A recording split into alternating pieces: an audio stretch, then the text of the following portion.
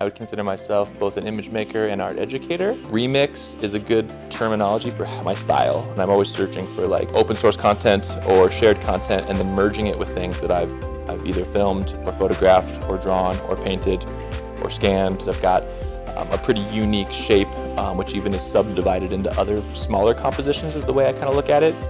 I'm never really driven by a narrative.